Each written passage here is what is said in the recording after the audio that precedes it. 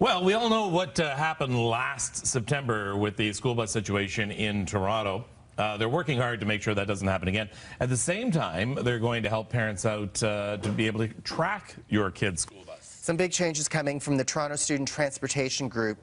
They oversee buses for the TDSB and the TDSB, the Catholic School Board, for the 2017-2018 year. So some of these changes include installing GPS on all buses for the school year, which allows school boards and bus operators to track the whereabouts of all the buses. So should parents get in touch, they can find out. But if parents have access to the transportation portal, in the future they will also be able to see their children's buses in real time. So that's the biggest change.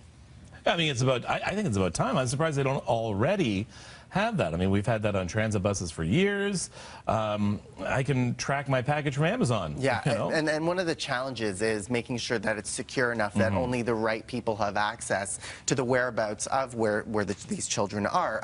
Also, some of the other changes, increasing call center staff during peak time. So should you call in, you get to someone quicker, because that's also been an issue. And assigning all principals from special needs congregated schools to a bus operating division to provide advice and insight on school issues with transportation. So it's just some of the bigger changes that are coming through, but the GPS definitely a high-tech and exciting announcement. All right, thank you.